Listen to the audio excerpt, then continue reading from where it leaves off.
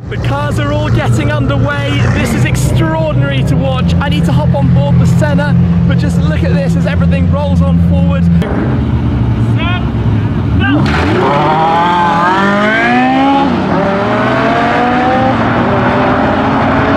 918 certainly up the line, but the Bugatti looks like it's catching. Sounded awesome though, didn't it there? This is an interesting one then. The all-electric GFG Style 2030, a vision concept for the future, up against Ferrari's LaFerrari, the ultimate Ferrari hypercar.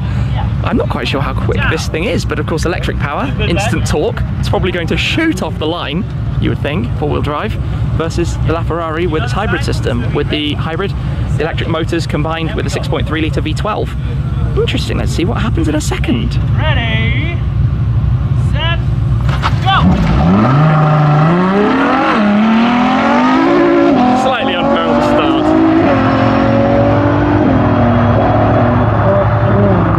But the LaFerrari flies into the lead.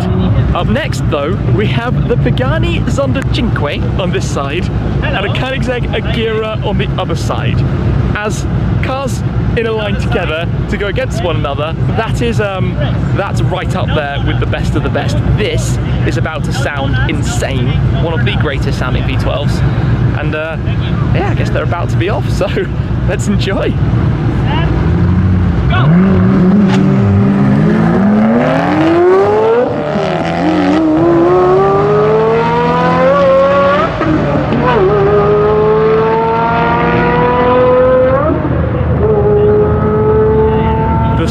Of that V12, even if the Egg won, the Zonda sounded glorious. So straight after that, Koenigsegg Regera with Koenigsegg's direct drive, basically 1800 horsepower, well 1500 because it's limited between the hybrid and the combustion engine, but that's going to go very, very quickly.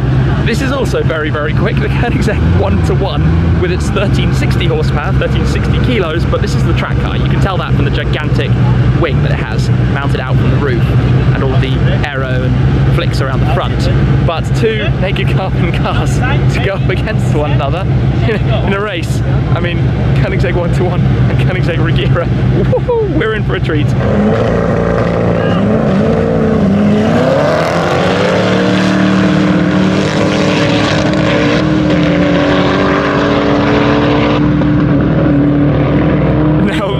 Fast, and as expected, the Regera took it. You could hear the shifts of the 1-to-1, but the Regera just keeps powering through with direct drive.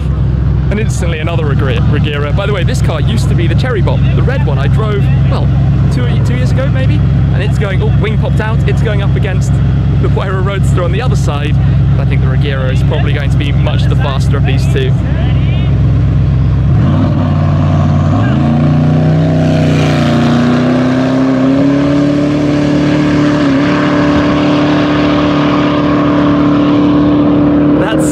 Strange noise from the Regera with no shifting.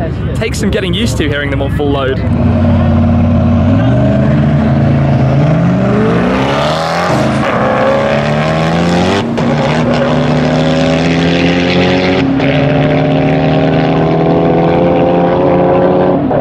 That Agera sounds good. That sounded really good.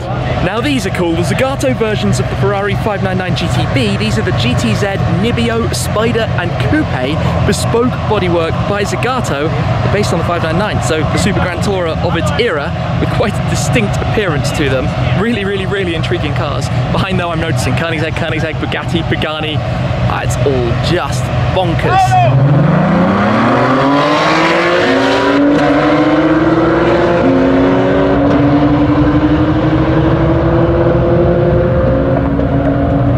Agera X, Huayra Roadster with the roof on. Oh, we've got a jump start.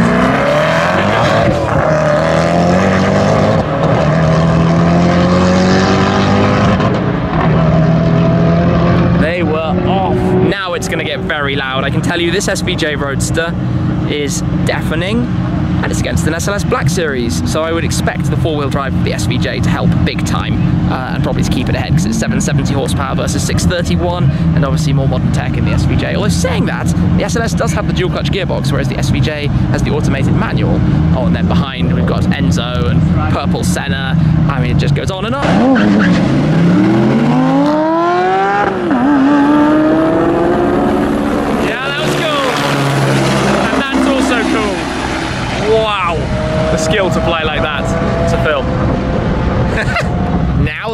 Ferrari Enzo versus McLaren Senna. Of course, the Senna is the more modern car, 800 horsepower to 600 odd horsepower, twin turbo V8 to naturally aspirated V12, but Senna lots of downforce. Downforce equals drag in a straight line. It's not so helpful for the acceleration. Almost, if you wanted to get the fastest time, you would have a wing delete in a straight line.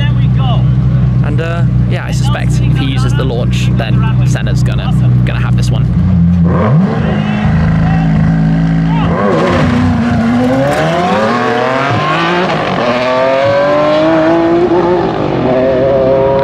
I think we'll all be in agreement that the Enzo wins the sound contest, but the Senna definitely won the drag race. It's noisy, but this is cool. Another Senna against an F12 TDF. 780 horsepower at the rear wheels.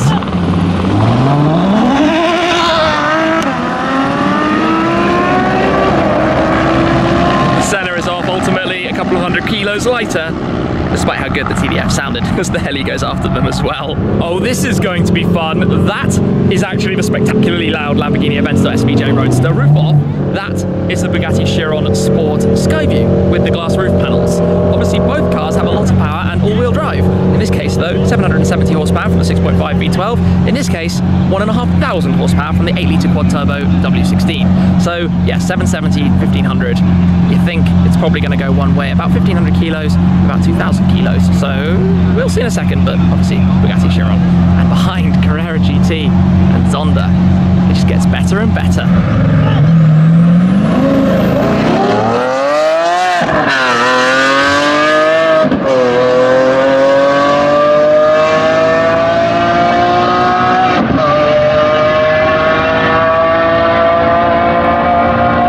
Well, the Chiron was off, but the SVJ sounded good. In fact, you can hear it echoing around the mountains.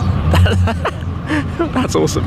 Now though, 600 odd horsepower of manual, naturally aspirated V10 in the CGT, and similar kind of power in the Zonda. I'm not sure if that's a manual one, I think it probably is, that Zonda F, with Mr. Horatio Pagani at the wheel as well, so this should be... yeah, sounds awesome. And then behind, two more Paganis. It just goes on and on.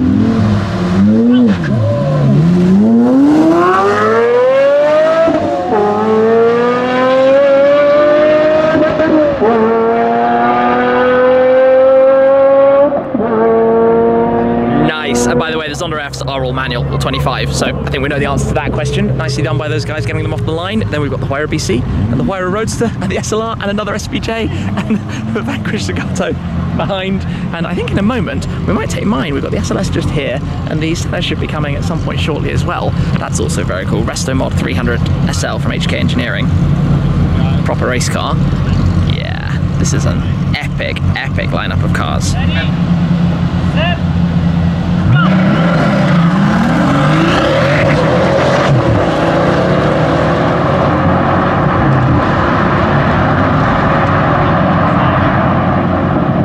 Battle of some super convertibles then. The SLR on the far side, the DBS Volante on the near side. That's a nice colour, it has to be said as well. Set, go!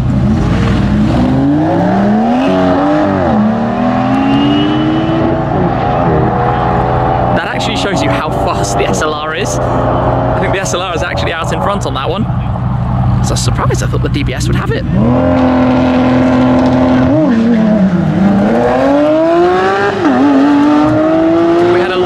SVJ, but not from the Senna. I think that gave it the head start. The Senna's definitely catching. On a long run, the Senna has that. The SVJ off the line, though, really fast.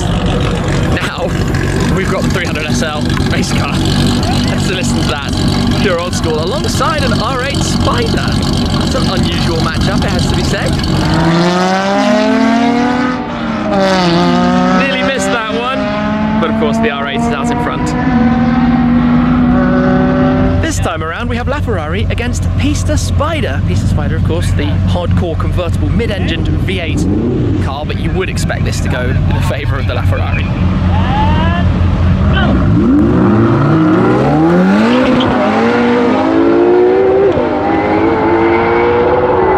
Tell you what, a good effort by the Pista. The LaFerrari is out in front, but that was closer than I thought it might be.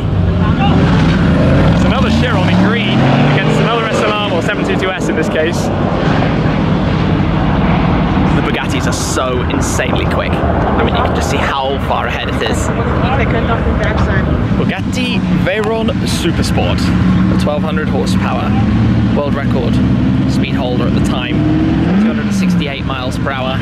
Again, quad turbo, 8 litre W16, full carbon on this one of 48. And next we're going to have the McLaren M6 GT, which is one of 2 road cars as it happens. And then we have a Ford GT40.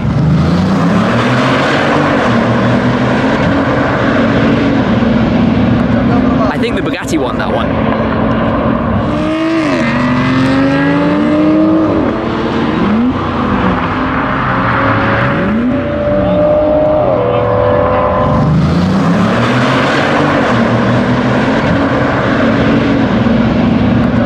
I think the Bugatti won that one.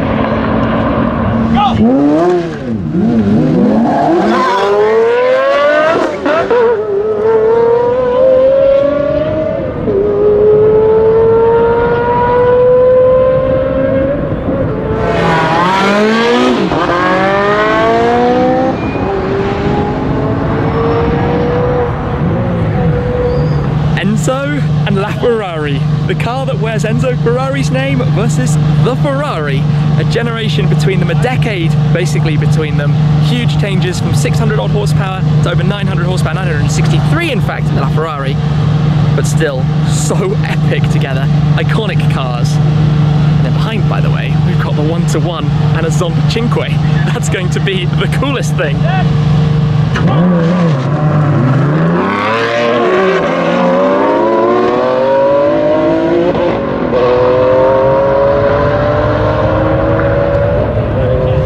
Zonda Cinque, 1 of 5.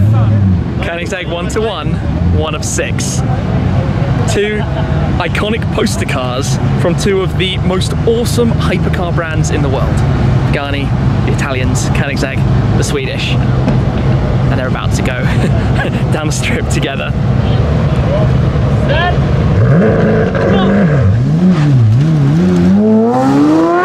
Whoops. Well, Cinque wins purely because of Koenigsegg clutch or something.